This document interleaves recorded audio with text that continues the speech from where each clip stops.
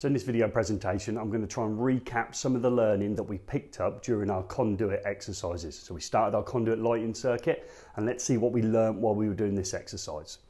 The conduit itself is steel, and steel conduit, the same as plastic conduit, comes in 4 standard sizes. They're 16mm, 20mm, 25 and 32mm. That's not millimeters squared, it's the diameter of the conduit itself. Metal conduit comes in 2 common finishes. The one we installed here for our lighting circuit being zinc galvanised, as well as this one here, which is black enamel, not as often used now as zinc galvanised. The exam will ask us, why are we selecting one of the conduit systems over another? If it's a damp situation or outside, we would be using galvanised conduit because it doesn't corrode.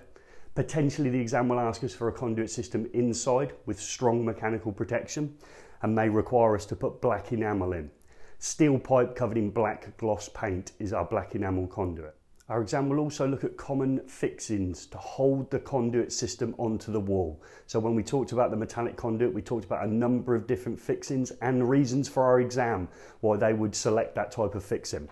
We started at the top and we had a plain saddle. It only had the front bracket on it and no back plates. And we said the plain saddle would be used for a smooth surface. We drop down, we have a spacer bar saddle, a small back plate and a front brace to hold the conduit in place. And we said that the spacer bar saddle would be used on irregular brickwork. We drop down to the saddle here, which is a distant saddle, has now brought the conduit further off the surface. The distant saddle was going to be used where the surface was damp. And finally at the bottom we had a hospital saddle. It's not the reason we use it because we're in a hospital, but we do use them in certain areas in hospitals. The hospital saddle bridges the conduit further off the surface, allowing a cloth to go behind it, allowing it to be cleaned. So it's used in areas of high hygiene, such as canteens and some areas within hospitals. So to recap, we had the plain saddle, spacer bar saddle, distant saddle and hospital saddle. We also talked about the cram pit, and we said the cram pit was used where a conduit was being buried in the fabric of the building. The cram pit pins it back and then they reinstate the wall afterwards. We talked about the conduit providing mechanical protection. So in this case, steel conduits providing a high level of mechanical protection. Therefore, the conductors that go within it are single insulated PVC, and the conductors themselves, again, are copper, but this time they're always stranded. They're stranded for greater flexibility as it's being pulled through the conduit system. If they were solid conductors, as they're being pulled in, they could work, harden, and eventually snap. We also talked about the minimum cross-sectional area of conductors for a lighting circuit. And we said when we're wiring a lighting circuit, the minimum size of cable is 1mm squared. However, in a conduit system, we looked at that being upgraded to 1.5. There is talk about the 1mm cable being stretched and pulled in could actually damage the conductors themselves. Therefore, the minimum size of wiring a lighting circuit for us is 1.5. And remember, the construction is stranded for greater flexibility. We also talked about exposed conductive parts. They're electrical and they're metal and need connecting to earth. The steel conduit is electrical and metal and therefore is an exposed conductive part. Metal clad light switch, exposed conductive part, and the consumer units are all exposed conductive parts. The exam will expect us to differentiate between an exposed conductive part and an extraneous conductive part.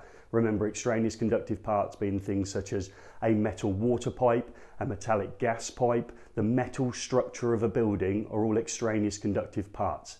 However, if it's electrical and metal, it's an exposed conductive part. Let's bring the camera forward now so we can have a closer look and we can discuss how we fix to our boxes, the size of the overcurrent protection device. Do we or don't we need an RCD? Let's do that next.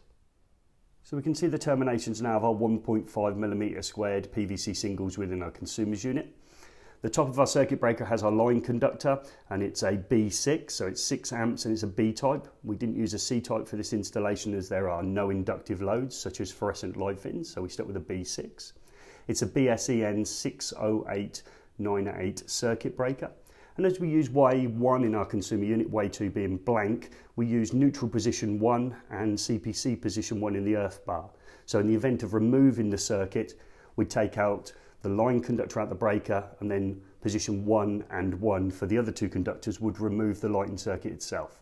Almost by default, the circuit was protected by an RCCB. We've got it here as the main switch here at college. The lighting circuit itself does not require to be protected by an RCD. It's not in a domestic dwelling. The wiring system is also on the surface and not buried within the fabric of the building. Therefore, the RCCB is offering fault protection in circuit and not additional protection. Therefore, when testing the RCCB, we need to make sure it disconnects when 1 times the current, in this case it's rated at 30 milliamps, is found under fault conditions, and disconnects within a maximum of 300 milliseconds in order to offer fault protection. The most common method of connecting to a box that has a knockout in it, or you could drill a hole in it, is by using a 20mm, in this case, coupler. Could be 16, could be 25, it could be 32. The conduit's 20, so we've got a 20mm coupler here, and these are threaded throughout their length, okay, and the conduit itself, if we could see beyond it, would be threaded all the way down just past halfway, so that is all threaded conduit in here. It's connected from the underside into the box using a brass male bush, which looks like this. So we've got a brass male bush coming up and into the area left free in the coupler. We tighten between the two, the box, in order to secure it. So that's the most common method of connecting to a box with a knockout in it, is by a coupler and a brass male bush. So on our final switch, we use a slightly different connecting method, one that's not that common, but requires us on the outside of the conduit, which is threaded, to have a lock ring. Could be a lock nut, but in this case we used a lock ring. There's a number of threads going down into the box, of which on the inside is another lock ring holding it in place. So that will fasten between the conduit and the box to hold it tightly into place. And then where the conduit continues to protrude into the box, to stop the cables from chafing as they exit the conduit, there is a brass female bush inserted in there. So this is a less common method of connecting a box. Again, it's a knockout box. We've knocked a hole in it, 20mm hole, 20mm conduit passes into it.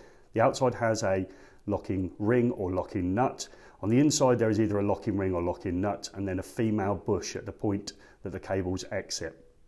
So at the lighting points we installed spouted boxes. In this case it was a T-box, and again the inside of the actual spout is pre-threaded, so the conduit itself is only threaded under here and then obviously inserted into the box and tightened off using a pair of grips.